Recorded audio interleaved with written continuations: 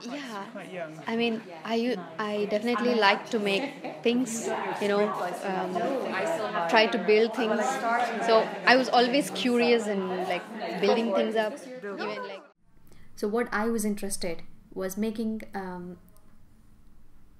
capillaries, which are tiny pipes, but I wanted to make so tiny pipes, and it's the thickness of this space would be equal to the thickness of one layer of graphene.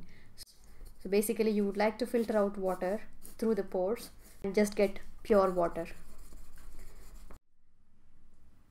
I was born in Guntakal, a small town in the state of Andhra Pradesh in South India.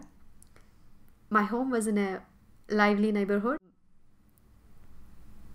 Right from my childhood, my parents believed in me, and going against the cultural norms, they sent me to convent while dropping out my brothers to be sent to state school. Uh, I never thought I would be a scientist. When I was little, um, I thought I would be a good lawyer. One of the neighbors, he was a school teacher, and he used to teach me. Whenever he tells me to do some homework or something, I would always find some reasons and excuses not to do it, and then he would always comment like, okay, so you have very good arguing power and you will put forth your arguments with justifications, so you will be a very good lawyer.